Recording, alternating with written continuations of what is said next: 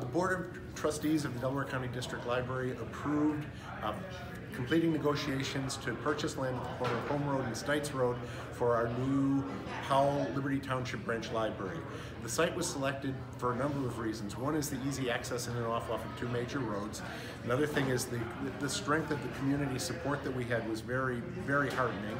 Third thing was that the land is where the population is going. That as we see in Delaware County, population is moving north. We can see the number of subdivisions that are platted in that area, the ones that are already there.